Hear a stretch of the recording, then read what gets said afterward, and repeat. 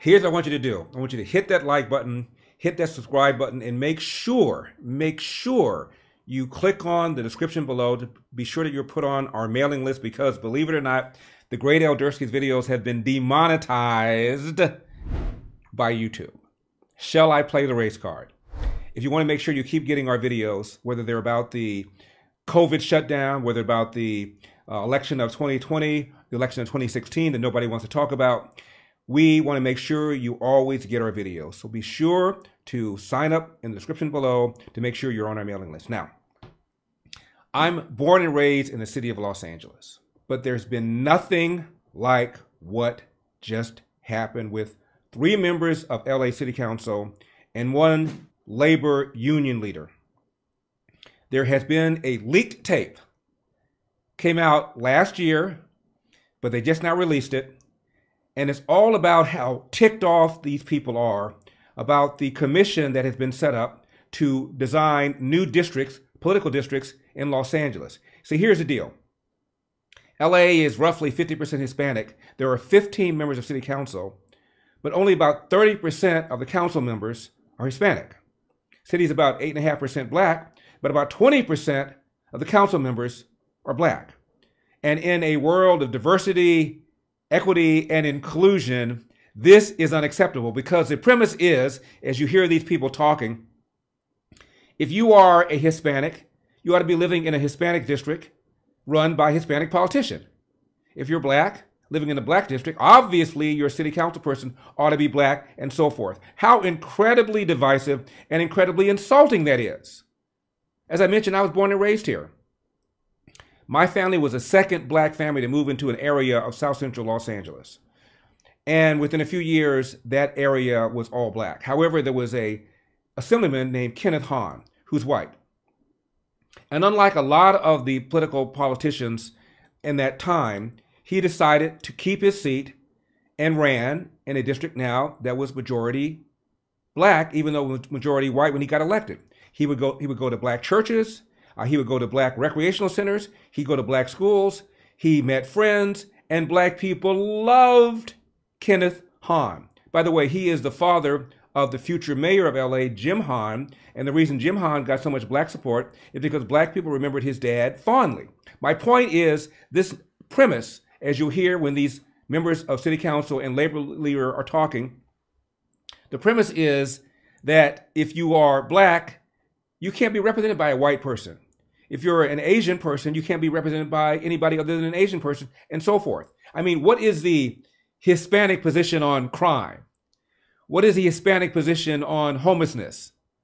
What is the Hispanic position on why people are leaving LA for the first time in years because of the high cost of living? What is the Hispanic position on clean air, clean water? What is the Hispanic position on the fires we have here in California? What is the Hispanic position on the drought we're having here in California? The whole thing is insulting and condescending.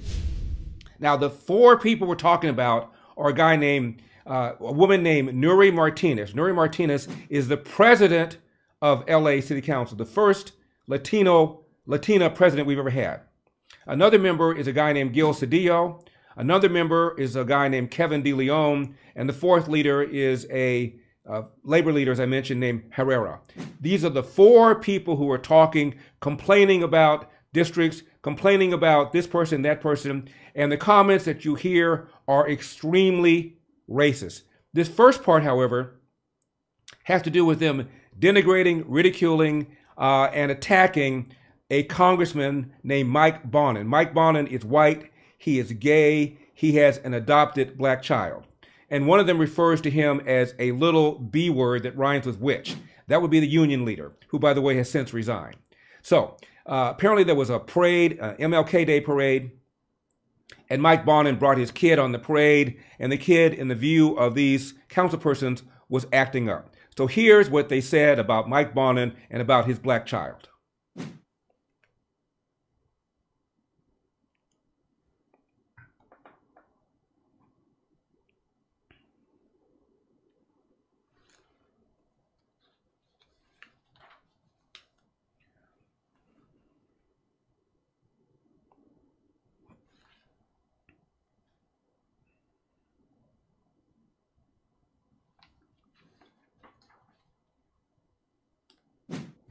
back to Marquise, I told Danny, if you want to cut a deal, and if you want to make like boss moves, I would go after the airport. He goes, I love that idea. I said, tell Marquise, So go take it from his friend. Don't go after. Leave him alone. Go get the airport from his little brother, that little bitch Bonin. That little B word, Bonin. Would she have called Bonin a little B word if Bonin was heterosexual? Isn't that homophobic? This is Nury Martinez, the president of the city council, referring to a colleague, Mike Bonin, as that little B word. For black people. I go, what is with Bonin? I said, Bonin thinks he's black, that guy. What is with Bonin? Bonin thinks he's effing black. I don't think he's black. I go, he thinks he's black. I go the same thing. This kid is. He goes, why are they so close? No idea. And he's from Massachusetts. This kid, the one here, this kid is the dumb. He's black. Yeah. All these Latino kids. Why are they so close? Why is Bonin so close with black people? He's from Massachusetts. Así during Black History Month lo lleva al council y lo pone acá en el, remember, it's an accessory. And they both, and all of them say that Mike Bonin uses his kid as an accessory. One even refers to him as a lawn jockey. One even says he holds him around like a Louis Vuitton bag. When we do the MYPILLOW parade, just like when they used to have those statues in plantations. They used to have those statues in plantations. He uses a kid like a lawn jockey. Nury brings her Goyard bag or the Louis Vuitton bag. I don't even know what a Goyard bag is, but I know what a Louis Vuitton bag is. su negrito, like on the side, and lo trae, ¿verdad? Su negrito, not a term of endearment. Sit next to it. You don't know the side. For MLK, for the parade that Herb used to organize. And now here's they talk about how the kid, in their view, was misbehaving on the MLK parade float. All the council who wanted to join Herb on the float, because he used to do a whole float to be nice. Bonnie would be like, hey, Nury, are you going to the MLK? Well, Herb invited me, yeah, I'll go. Okay, I'm bringing whatever the kid's name is. I'm like, it's like the oddest thing. It's like black and brown on this float. And then there's this white guy with this little black kid. There's this white guy with a little black kid who's misbehaved. Gives you an idea how they feel about white guys. Who's misbehaved. By the way, it's obvious all four of these people are Hispanic.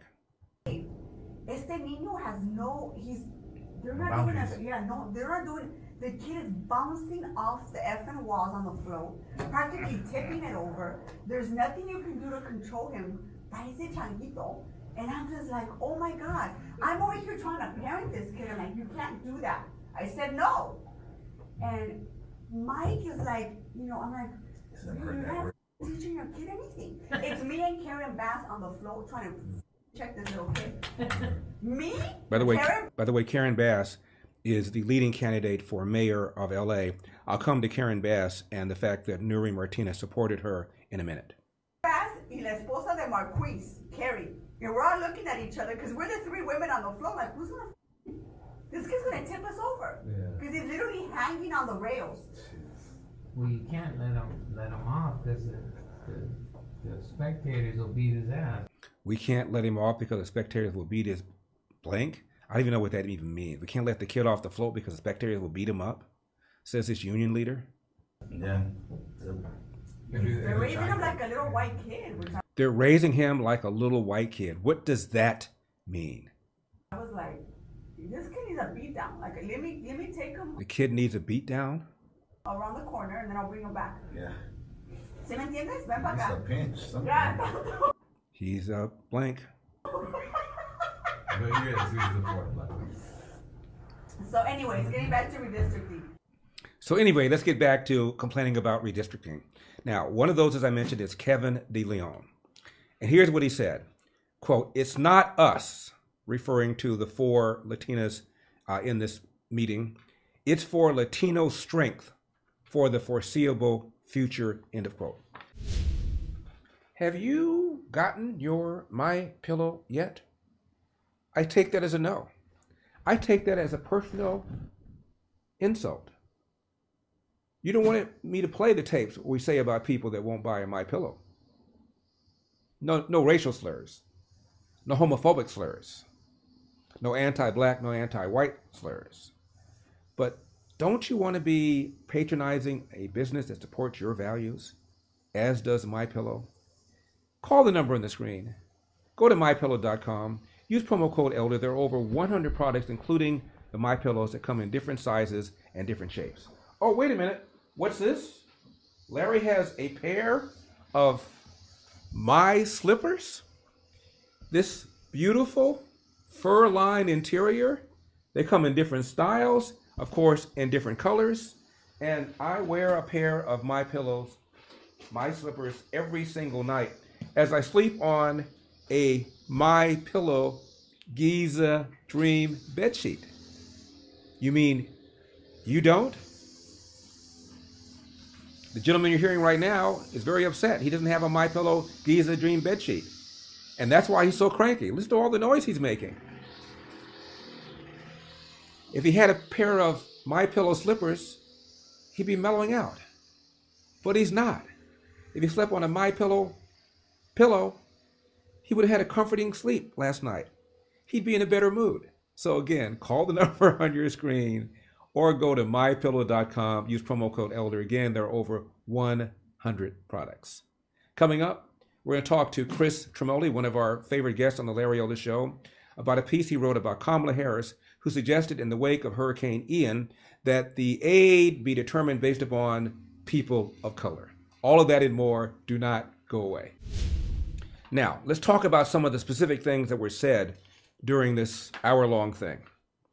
They were talking about part of the airport district.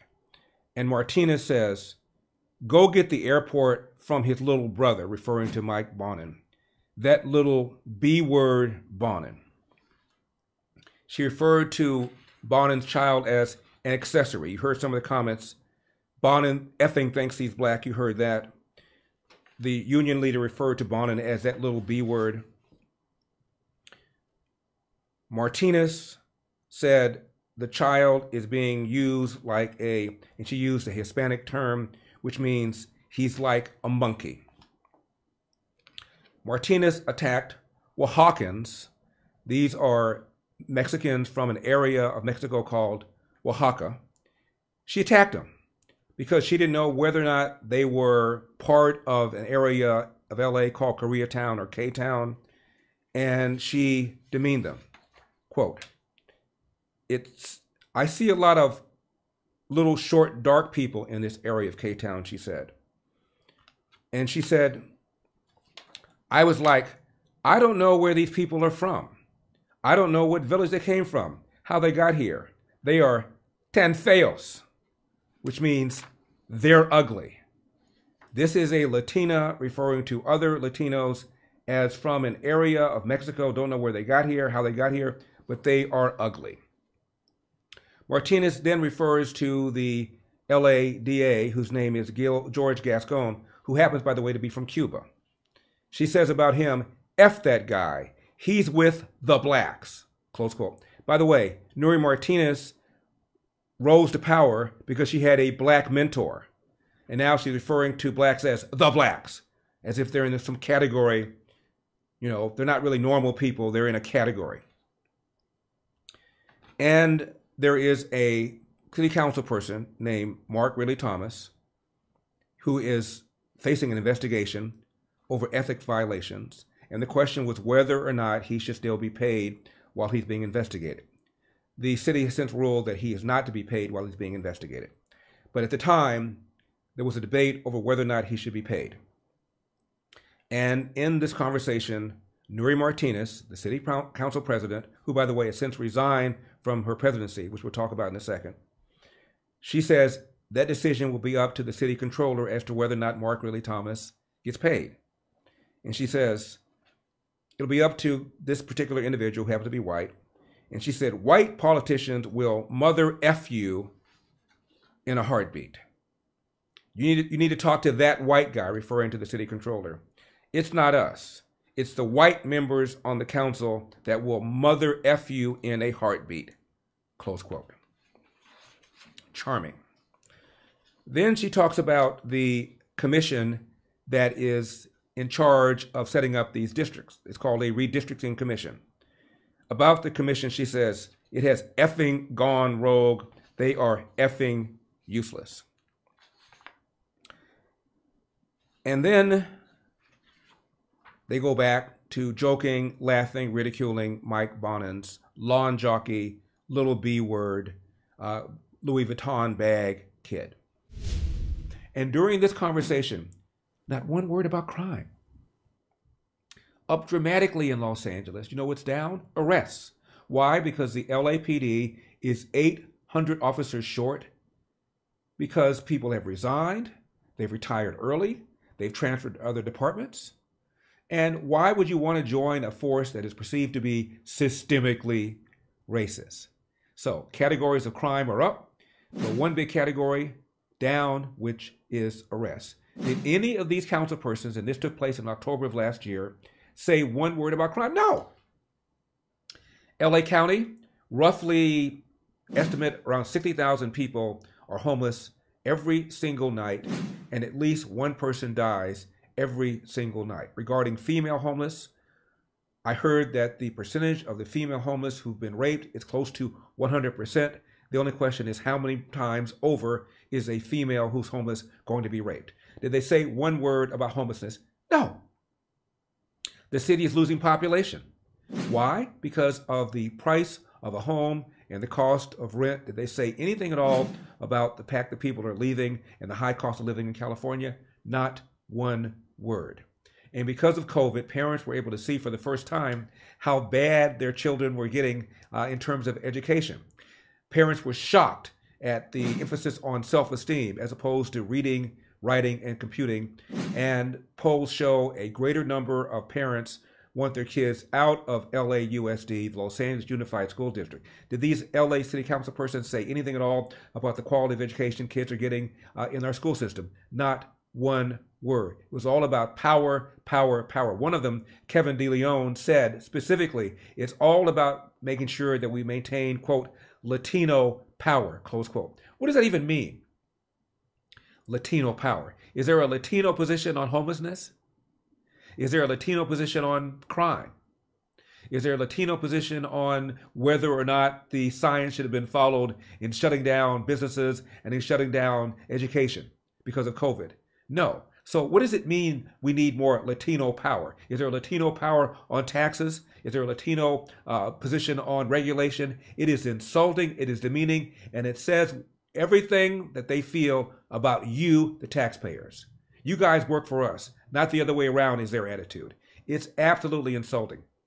And these are the highest paid council persons in the country.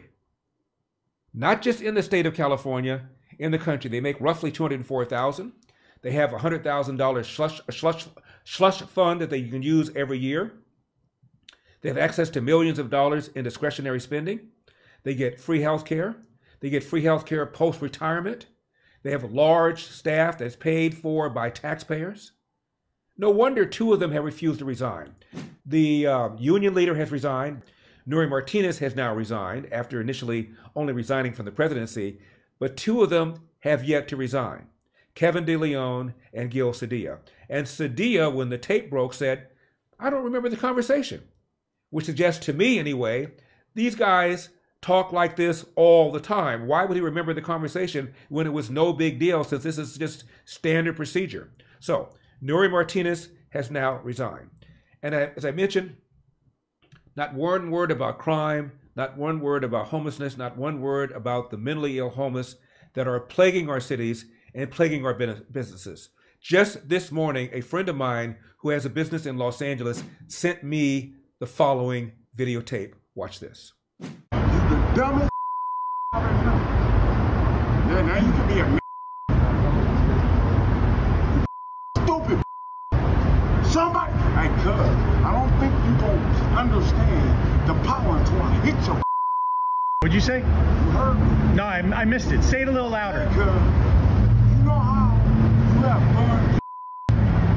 You know how that fun? His ass will be way in the face and breaking game jaw at the same time.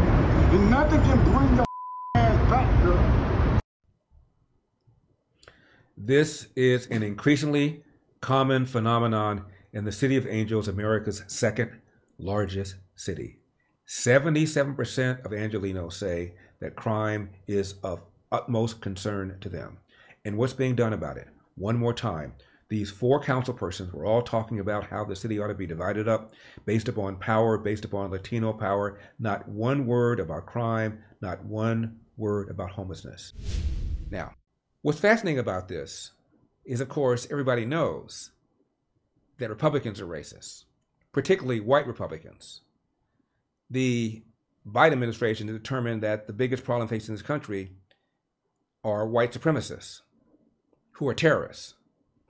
Can you imagine what they would do to Donald Trump if you found Donald Trump and 3 other politicians referring to blacks the way they did, referring to gays the way they did, referring to Hispanics the way they did, referring to fellow white people the way they did? Are you kidding me? Joe Biden has weighed in. Joe Biden is demanding that all of these members of city council resign. Joe Biden called these comments inexcusable, racist, and has said all of the members should be resigned. Joe Biden, the same Joe Biden who said of Mitt Romney, he's going to let the big banks once again write their own rules. Unchain Wall Street.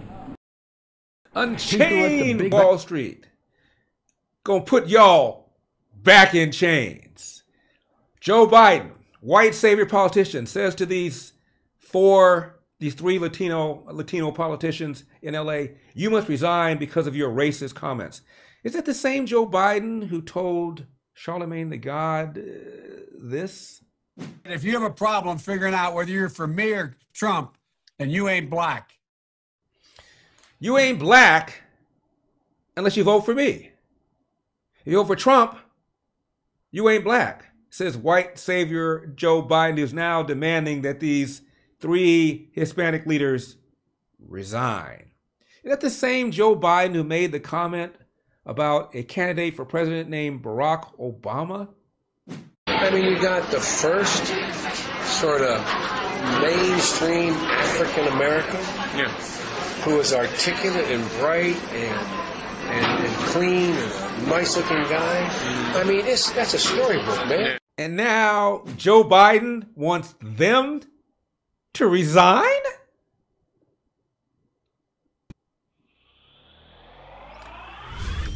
Hope you enjoyed that video.